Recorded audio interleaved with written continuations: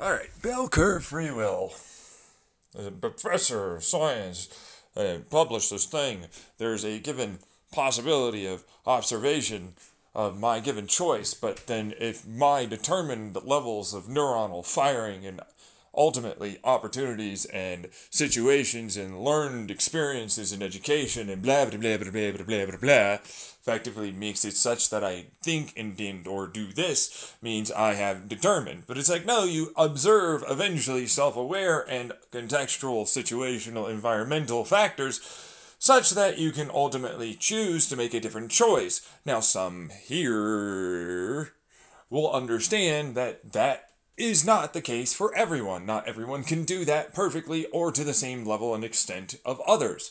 A Down syndrome individual does not magic up a massive intelligence. So their free will choice is less free will to more free will.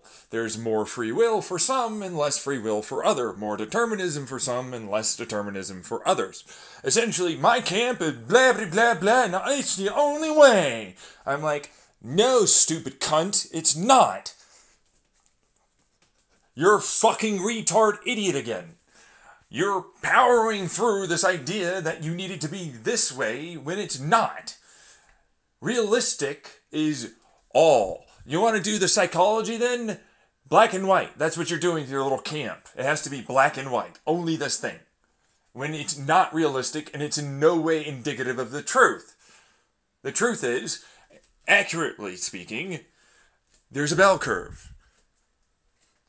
You guys are fucking stupid. How come you don't see that? I need to argue more for this. I need to argue more for that. Well, based upon this input of various fucking stupid chemicals that I need for nutrition, and this given type of input of initial data, set values of memories and experiences in my environment for nurture, and my DNA resultive rate expressions happen to change over time, and until eventually this, and then I put in practice over time, even though it is difficult to do this thing I do not want to do. Eventually I'll get better, but sometimes you'll never be able to get past a certain point. Right? So it's like, effectively, yes, you're quite determined and you're quite very weighted to do certain activities and decisions. But you also have a choice. Which effectively means your free will is still existent. You just have to observe your free will's choices in any given moment for any given decision for what it is you wish and or do not wish to occur, which means you made a choice to accept certain negative consequences, which means you are 100% responsible for your actions and decisions to a point at which context and situation comes in and it says, yeah, but I, kind of have to admit that you couldn't have done that or thought that or known that or we're going to be likely to do that because everybody has those moments of fucking, I didn't make a good choice because like I'm tired or I'm lonely or I'm blah blah blah blah, and it's like no, that shouldn't be allowed. And it's like, be human for once, be empathetic and sympathetic. That's all that really is for the determinism guy. Just be fucking a human with sympathy and empathy. That's all that really is. Like, okay, so like, well, it's like, you don't do that? Yeah, but it results in, you don't do that. Oh, yeah, I know, you do. No, I asked you if you did. Yes. Yes, I do. Right, but this given one is so much worse. It would have been you, at some point, if it had ever gotten that bad, and you had that type of brain, which you are not the same as that. Don't compare yourself. A law set up for this person that you are will never be acceptable for this person because it makes no sense to do it. Because, of course, it wouldn't make sense. You're fucking fuck-ups. These big brains. Look at me, my big brain. Oh, I'm so big brain. Stupid. Alright, there you go. Bell curve free will.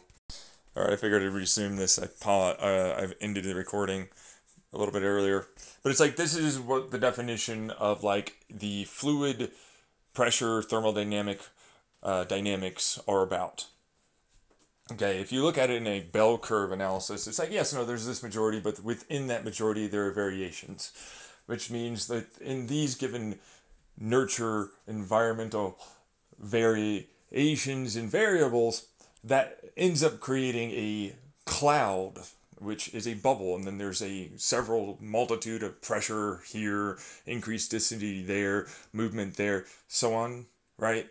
And that's literally the definition of the bell curve. But we're also now talking about quantum field fluid theories with thermodynamics that I use for neural network bases for predictive analysis with string theories. So it's like, just do that. Just think about all of society like that now. Every person around you is that. Similar-ish as this kind of base rough foundation. The toolkit then got modified like that, and the datas are then inputted like this. This creates this given with these laws, morals, values, situational context, nurture stuff. These given changes to you versus me. Then likely they're going to do these things most often than not, and these given types of feelings will be elicited.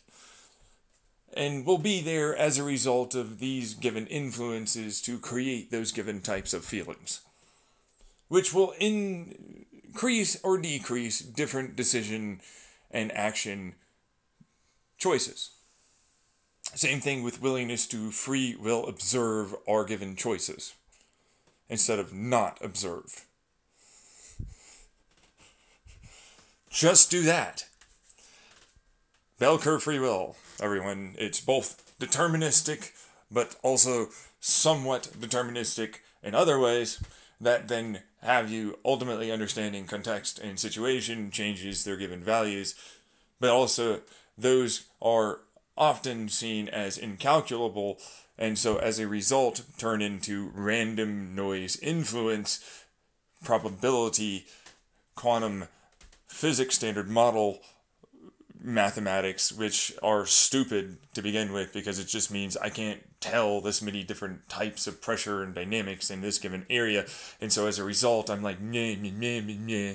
And so I'll just put a probability likelihood chance of this increased lowered resistance probability because of the increased degree of susceptibility of this given type of physics interacting this way in an entropeutic manner happens to improve the chances and likelihood results of this given probability in Feynman's types of designs of quantum mechanics worlds, equaling this happening more often than not. And within these contexts of a given basic local area, it changes to this given type of increase or decrease of chance probability based upon these factors, which is boring. For what it's worth, it's like, yeah, okay, but it does this, but because I can't see these things and I can't account for it because I'm fucking lame and I don't know how to fucking actually observe that properly, I'm just going to be all like, yeah, but probably like this.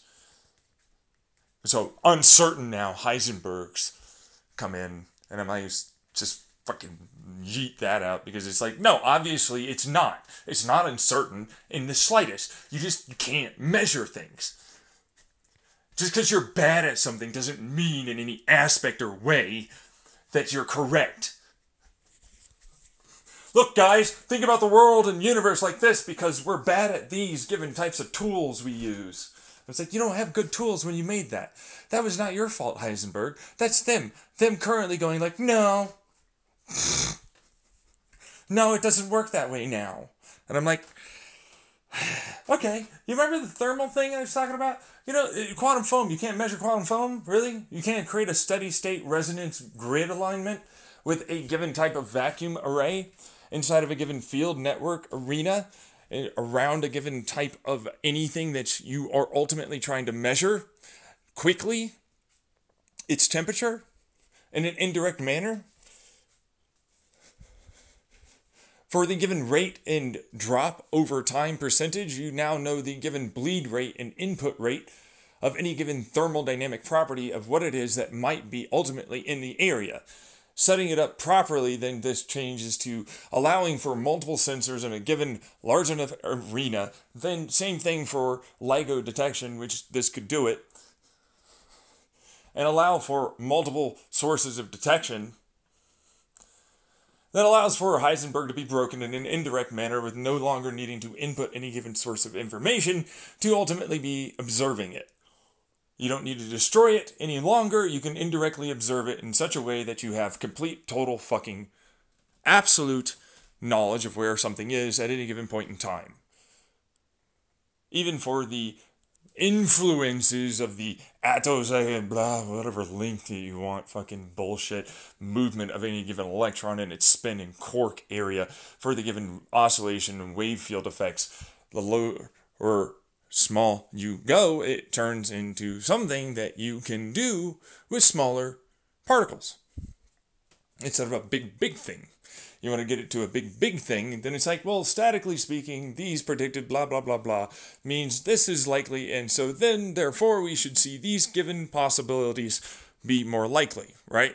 And it's like, all right, then working forward, it turns into this given influence, which is what we have knowledge of heading and being around in this given area, then means it creates a possible pathway to totally seeing how everything is working in real time, with no need to do any Heisenberg uncertainty just because you can't measure right.